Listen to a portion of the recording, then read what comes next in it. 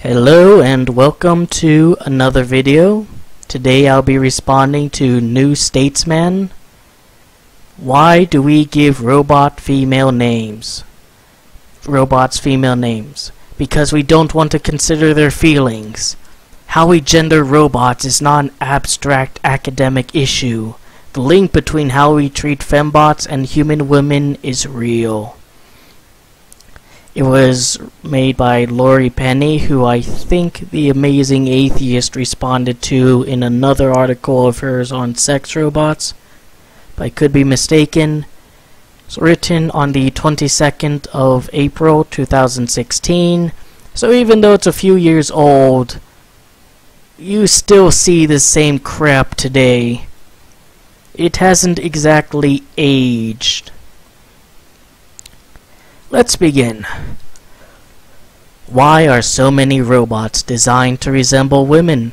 The question is becoming inescapable as more and more AIs, which do not need to have a gender, appear on the market with female voices and female faces, including Microsoft's Cortana, Amazon's Alexa, and a new wave of uncannily lifelike sex bots marketed almost exclusively to men.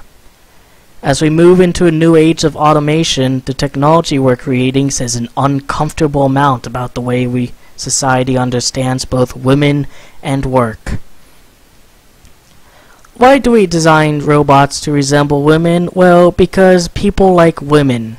In fact, people like people in general, which is why there's such a drive to design robots like humans. Ideally, that we could design them to look exactly like humans, even though it might make more sense to make them look like, well, what we're making them look like now. The robot arms assembling cars, the rovers traveling along the Martian surface. Those aren't the most ideal designs, but making them more ideal would not necessarily be making them more human-like. We just want human-like machines because we like humans. It's also worth pointing out that AIs are not necessarily robots. Cortana is like a search browser for both the internet and for files on your computer more than an actual AI, and Amazon's Alexa is basically a search browser where you can ask some questions and it'll look through, like, I don't know, Google or Bing or whatever for the answer. And you can also order Amazon, products from Amazon on it. The sex robots are more like mechanical dolls than anything. They have a few basic movements and very primitive AI. And those are like the really high-end ones. So we're not quite there. It's also worth pointing out that plenty of robots aren't even designed to look like humans. He previously mentioned robot arms and rovers on Mars, but there's also Deep Blue, the chess-playing robot. And there's also the dog robot made by Boston Dynamics. And even a lot of the robots that we do design to be humanoid and walk around as close to human as our technological capabilities at the moment are able to achieve, don't look like women.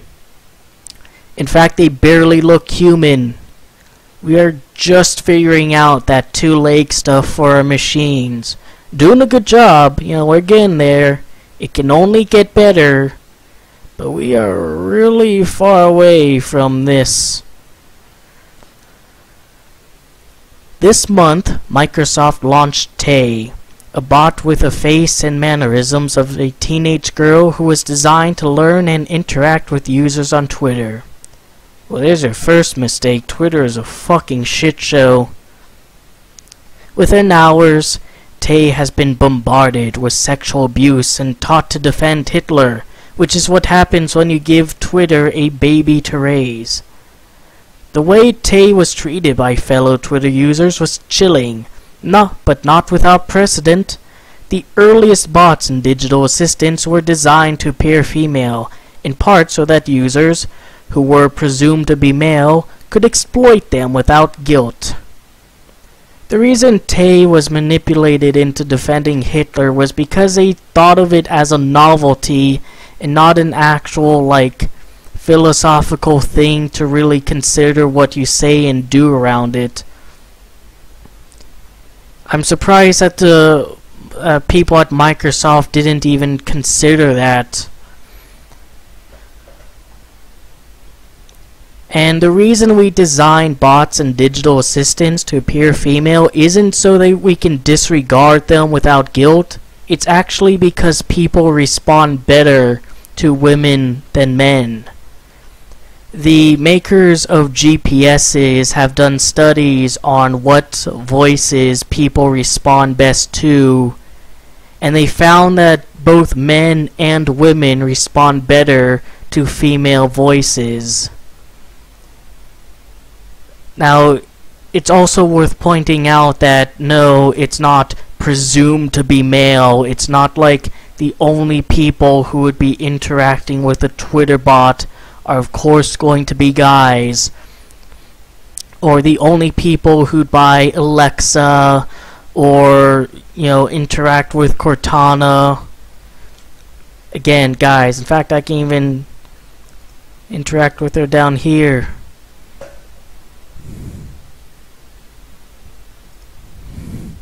Or I guess it more like, but let's face it, her sounds a little bit better since it's named after an AI character in the Halo series. Anyways, this makes sense when you consider that a great deal of the work that we are anticipating may one day be done by robots is currently done by women and girls, for low pay or no pay at all. Last week, a report by the ONS finally quantified the annual value of home production economy, the housework, childcare, and organizational chores done largely by women, at $1 trillion. Almost 60% of the official economy, from nurses, secretaries, and sex workers to wives and girlfriends, the emotional labor that keeps society running is still feminized and still stigmatized. We anticipate robots doing just about all our jobs, except maybe the high up ones, like scientists, like artists and musicians, like politicians and lawyers. And that's only because a lot of people don't understand that there's nothing intrinsically special about being able to do that. Like that scene, that surprisingly good scene in that awful AI movie where Will Smith is interviewing the robot. He asks, can you paint a masterpiece? Can you craft music composure or whatever? And then the robot responds with, can you? But right now we have robots handling money. The money going on in transactions all over the world in Wall Street are being regulated and overlooked by machines, are being counted by machines, and every ATM is an AI that handles withdrawing and depositing money and checking your bank account. The one job that's been handled now by a robot that used to be pretty female exclusive is hooking someone up, trying to make a phone call with the other person. Used to be people have to there'd be these huge switchboards, and you have to pull out one plug in it and put it in another. There'd be telemarketers, basically, I think they were called, or something along those lines. That was a job primarily for women that was replaced by a machine. There you go. But what about the future? We're not talking about the present or the past. What's over the horizon? Well, immediately over the horizon is self-driving cars. They exist to a limited capacity, but they exist. And of course, they'll continue to exist and in large numbers. So what jobs would be taken over by self-driving cars? Taxis, Uber, bus drivers, truckers. Are those jobs that are primarily done by women for low pay or no pay at all at that? Or are they more likely done by men? Yes, we do eventually anticipate robots doing housework. In fact, we sort of have that with the Roomba. We do anticipate robots, satisfying our sexual needs, handling our schedules, which even when I click Cortana here, the first time it said remember to buy eggs or something as an example that you can put into it.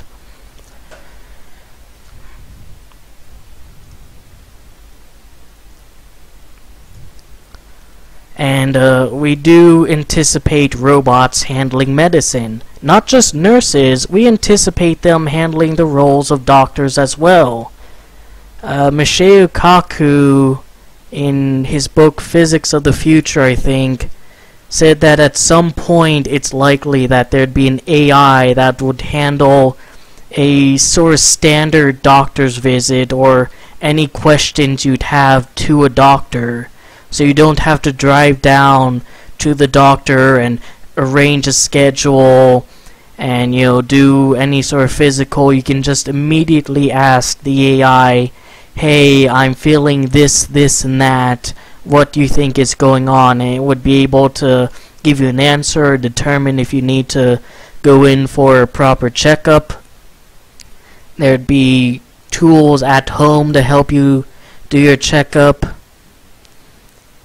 But yes, we anticipate robots doing all this stuff, and if there is a stigma, and if they are really stigmatized, which outside of sex workers, not really, and even with sex workers, a lot of the stigmatization comes from other feminists, like Kathleen Richardson, who does a campaign against sex robots. She is vehemently against prostitution. But even if they are still stigmatized, well, it's a good thing we'll have robots do them, right? And not women? Isn't that a beneficial thing? Wouldn't they no longer necessarily be feminized, since it won't be females doing it, but machines? Right now, as we're anticipating the creation of AIs to serve our intimate needs, organize our diaries and care for us, and to do it all for free, and without complaint, it's easy to see how many designers might be more comfortable with those entities having the voices and faces of women. If they were designed male, users might be tempted to treat them as equals, to acknowledge them as humans in some way, perhaps even offer them an entry-level salary and a cheeky drink after work. I've already pointed out that, the fact that people respond better to female voices and are more sympathetic to women. But it really drives the point home how out of touch this person is, that they think because a robot looks vaguely male, that people will be tempted to pay it, to take it out for a night at the pub. Is that really what you think the world is like? Men just, get together, they pat each other on the back, hey, good job with that penis, bro. Oh, thanks, dude. Good job with your penis, too. Oh, man, sure is great having a penis, right? We're men here. We're men. We treat each other perfectly well. We don't shit on each other as a form of, friendly banter. We don't screw each other over. We don't act nicer to women than to each other. It's just a fucking patriarchy, right? Yeah, penis. Yeah, I don't think that's going to happen, homie. I really don't. I sincerely don't. I would be legitimately surprised if we end up paying robots and taking them out for a night for a drink after work, because they look male. Humanoid robots in the public imagination have long been a stand-in for any exploited class of person. Even the word robot is derived from the Czech word for slave. Indeed, I also enjoyed the film At the World's End. Do you remember that scene when the guy was fighting the robot in the bathroom? That was a pretty tense scene. Or what about the end, where the remaining human survivors convince the master alien robot that humans aren't worth saving and assimilating because we act like such stubborn assholes to it? That sure was funny. I'm glad you enjoyed that movie too. The philosopher Donna Haraway observes in a Cyborg Manifesto that the boundary between science fiction and social reality is an optical illusion. Well, no shit, science fiction has always been a means to talk about the modern world or troubling trends that would lead to troubling futures. It's been that way since H.G. Wells and Jules Verne. It's been that way since the absolute earliest science fiction, like Lucian of Samotsa, which is like borderline fantasy in science fiction. Science fiction may be the loosest sense. He wrote it as a satirical piece making fun of people who legitimately believe the stories like the Odyssey were real. He wrote a piece called A True Story. And the history of female robots on film is almost as long as the history of cinema itself. In almost every incarnation of fembots on screen, from Fritz Lang's Metropolis to the modern masterpiece Her, the same questions arise. Are AIs really people? And if so, can we live with what we've done to them? Those questions arise for for robots in media in general. In fact, most robots in media have either been male or don't have a sex. Optimus Prime, Bender, R2-D2 and C-3PO, Marvin the Paranoid Android, K9 from Doctor Who, Ethan from Call of Duty, Eddie from Fallout New Vegas, Fisto, Codsworth, Mega Man, Astro Boy. Most robots in fiction have been dudes. And those questions have arose in some of those stories. But let me answer them for you. Are AIs really people? No. Can we live with what we've done to them? Yes. Alright, let's move on. In stories from Blade Runner and Battlestar Galactica to 2015's Ex Machina, female robots are raped by men, and viewers are invited to consider whether these rapes are truly criminal, based on our assessment of whether the fembot has enough sentience to deserve autonomy. Well, in these hypothetical stories where people are too stupid to design their sex robots to always be willing and subservient, then probably yes, if they do in fact have a legitimate hypothetical desire not to have sex. I can also make a story about people giving a toaster the ability to decide whether or not it wants to make toast. And maybe one day it says, oh, I don't want to heat up any bread today, please, I have a headache. But the evil user of the toaster forces it to cook that bread. Then yeah, that toaster just had its autonomy violated. This is the same assessment that male judges around the world are trying to make about human women today. Oh my fucking god, what fantasy world do you live in? Outside of Islamic countries, outside of third world shitholes, name me a place where male judges are contesting whether or not a woman's bodily autonomy can be violated. Whether rape is criminal. Name me a place where rape isn't criminal. Can you name me like a European country or somewhere in the Americas where rape is allowed by the law? Can you? Are you just making shit up in order to justify some grandiose victim complex? We all know the answer, don't even bother. Every iteration of the boy meets bot love story is also a horror story. The protagonist, who's usually a sexually frustrated and grunt worker himself, goes through agonies trying to work out whether his silicon sweetheart is truly sentient. If she is it right for him to exploit her, to be serviced by her, to sleep with her? If she isn't, can he truly fall in love with her? Does it matter? And most terrifying of all, when she works out her position, will she rebel? And how can she be stopped? Well, let me answer that for you. We understand that humans are truly sentient, or more specifically, women are truly sentient. This will actually be contradicted later on down, according to her, but let's stick to reality for a moment. And yet, some people think it's okay to exploit other sentient people, and most people think it's not okay to exploit them.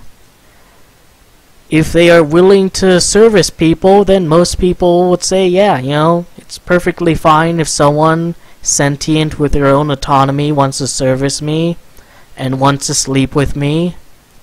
And if she isn't sentient, can he truly fall in love with her? I'd say yes. Love is a biochemical reaction. If the stimuli from a robot that looks like a woman but isn't an actual one is able to cause that biochemical reaction, then I'd say yeah, he truly fell in love with the robot. And does it matter? Well, yeah, if it gives him some happiness in life, then I'd say that matters quite a lot. I'd say that's very good. It's good that someone has found some love and happiness in life. When she works out her own position, will she rebel? Maybe yes, maybe no. And how can she be stopped? Or these things called guns that, seem to exist in abundance. Like, of all the horror scenarios I have, the average, killer robot scenario is not at all relevant to me. They can be stopped. These are questions that society at large have been asking for centuries, not about robots, but about women. The anxious permutations are familiar to most women who date men. We can see them slowly trying to work out if we are truly human, if we really think and feel as they do. I'm gonna let you in on a little secret. A lot of dating is basically just trying to get laid. The other huge chunk of dating is their personalities clicked, or they were good friends before then and want to take it to a next level, and seeing that other person makes those more intimate biochemical reactions go on. But in both cases, it's understood that the other person is human. With the whole I'm just dating you for sex, it's not exactly treating another human with respect, but they wouldn't necessarily say the person I'm trying to date to have sex with isn't human. And of course, in the other scenario, it's understood that she's human. I could just respond to everything with what fantasy world do you live in, but I feel as if it's a lot more fun to respond to things point by point.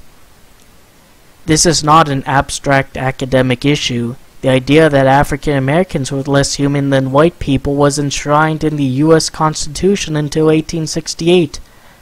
Likely the notion that women are less human than men has been used since the time of Aristotle to justify stripping them of their basic rights. Well, here's the difference between black people, women, and robots. Alright, you ready for this? Gonna blow your fucking mind. Black people are human. Women are human. Robots aren't human. Alright, I think I fucking solved this conundrum. I think I found that, solid, thick, clear as day line between subgroups of humans and things that aren't at all human. Even today, you can find men arguing that women and girls are less intelligent than men, or designed by nature for a life of submission and placid reproduction. More likely, she's thinking of the people arguing that women are more likely to gravitate toward jobs and careers that have to do with socializing and caring for people. Which, if you look at the sex demographics of different occupations, that tends to be true. Sorry, buddy, but, the last several million years of evolution has had an impact on the human mind. You don't have to be a slave to it. I would argue we should be taking biology into our own hands and designing better minds. But ignoring it, denying it, is just silly and counterproductive. The first philosophical task of oppressed people has been to convince both themselves and their oppressors, just like the AIs in all our guilty fictions, that they are living, thinking, feeling beings, and therefore deserving of liberation. Let me point something out to you. AIs aren't living. But we've already gone over this before.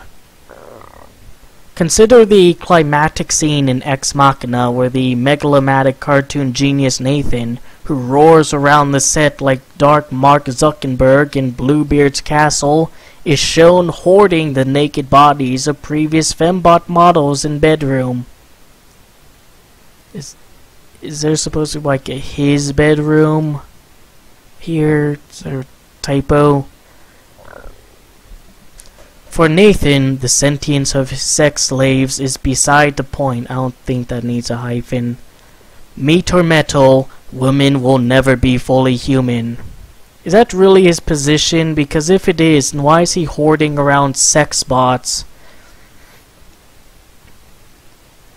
For the fembots, the men who own them, whether it's mad billionaire Nathan or sweet hapless desk jockey Caleb, are obstacles to be overcome with violence if necessary.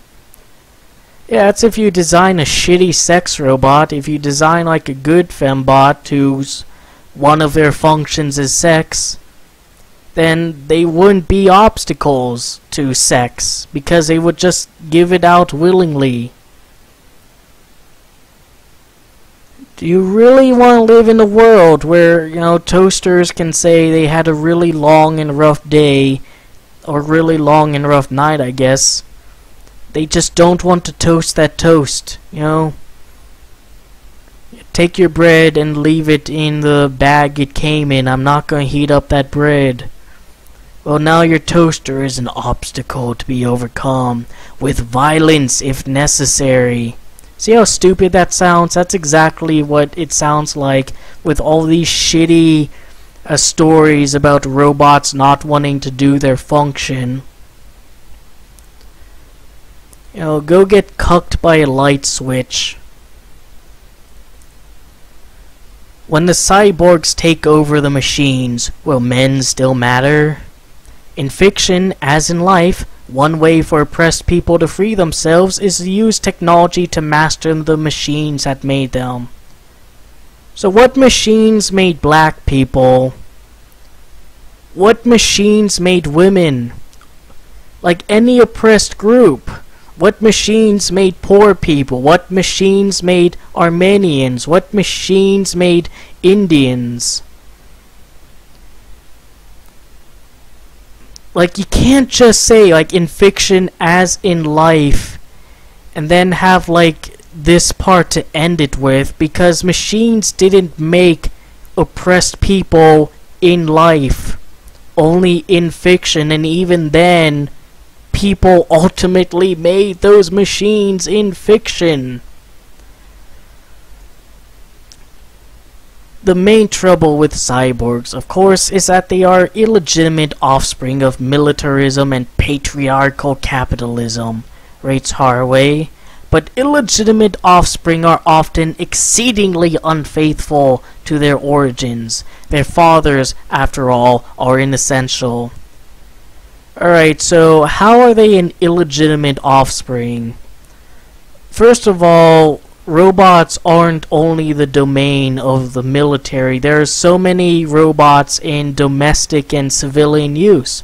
You start out with Cortana, with Alexa as your go-to example, and sex robots as your go-to example of robots existing today, none of which are used by the military. And if robots are a offshoot of like the patriarchy, then being unfaithful to their fathers would not exactly be very fitting, now would it? It wouldn't exactly be an illegitimate offspring in that case. The rueful paranoia at the heart of these visions of the future is that one day AIs will be able to reproduce without us, and will summarily decide that we are irrelevant. From Metropolis to the Matrix, the nightmare is the same. If androids ever get access to the means of reproduction, nothing's going to stop them. Actually, the worry in the Matrix was that AIs would be harvesting human energy like batteries and trying to kill anyone who resists. In fact, in pretty much every one of these horror sci-fi stories involving robots, it's not that they're going to make more robots at their own discretion, it's just that they're going to kill us. The only two horror scenarios I can think of where them making more of them is the horror in it is, first of all, Frankenstein, where the monster asks Frankenstein if he can make a wife, and then Frankenstein responds in horror about how awful that idea and how scary it is that such a horrific creation would make more of itself, and that's not even a fucking robot. The other one is the Grey Goose scenario, where when we make nanobots that are designed to self-replicate, there'd be no way to stop them from replicating, and they would continue replicating and eating up all the resources available just to keep replicating. No way to stop that. But no, you know, not in any of the fucking movies, not in these movies. This is, coincidentally, the basic fear that men have harbored about women since the dawn of feminism, and particularly since the advent of contraception and reproductive technology. Most men today in Western societies don't care if women have the choice to reproduce or not through contraceptives. They just want to also have the choice whether or not they want to have a kid. Which is funny because male birth control is routinely protested by feminists whenever it's brought up as a possibility. Ironically, it's more like women fear men having some domain over reproduction. The fear is the anxious root of much of women's oppression today. Oh, fuck off. Alan Turing, the father of robotics, well, he must be a patriarchal shitlord, am I right? That fucker.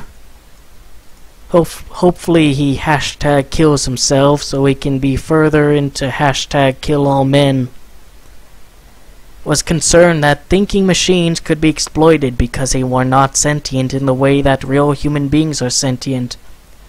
And here's a grand stupid, the apex of idiocy in this article.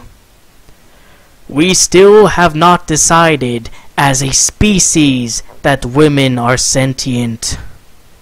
Hey, here's a question I said before. What fucking fantasy land do you hail from?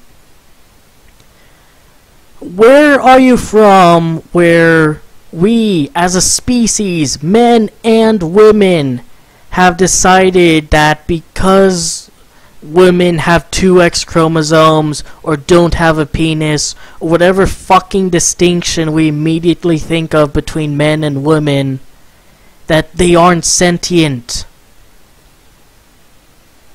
Name me someone.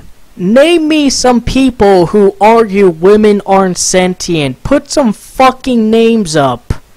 Because I call bullshit on that. The human race, at least the scientific part, understands that most animals are sentient. Dogs are sentient. Horses are sentient. Pigs, cows, manatees, otters, octopi, dolphins. Like, sentience is a fairly low bar as far as living creatures is concerned. Sapiens is a bit different. That's a whole nother beast. But if you seriously think that most of the human race, or the human race other than you and other stupid turbo feminists, don't think women are sentient, stop writing about robots. Go outside. Talk to people. Talk to men, and you'll see they understand women are sentient.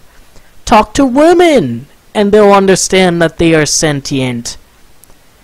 Like, you sound worse than an incel, because incels would argue women are inherently inferior, at least like some of them would, but they would still argue that they're sentient.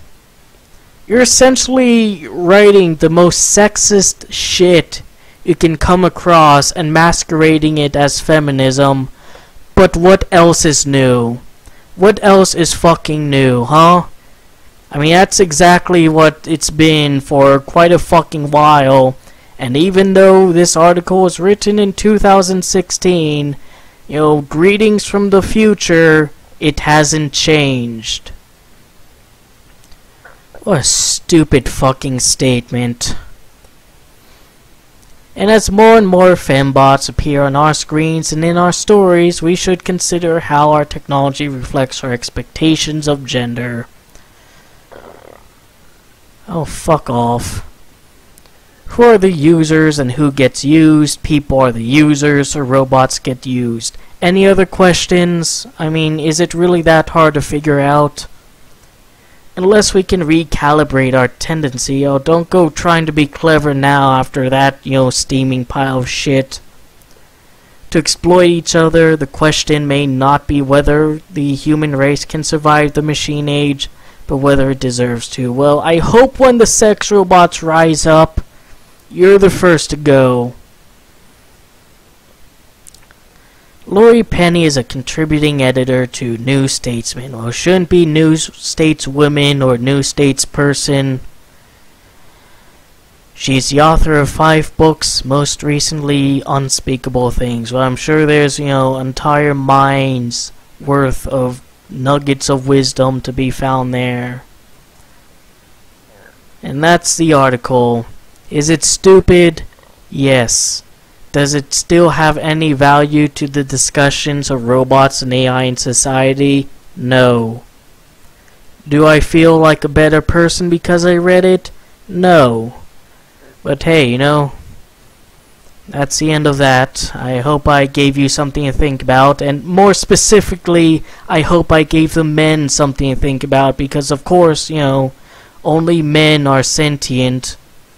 The vaginoids, they can just look at the screen because they're philosophical zombies, according to Lori Penny here, and otherwise entertained you. Take care.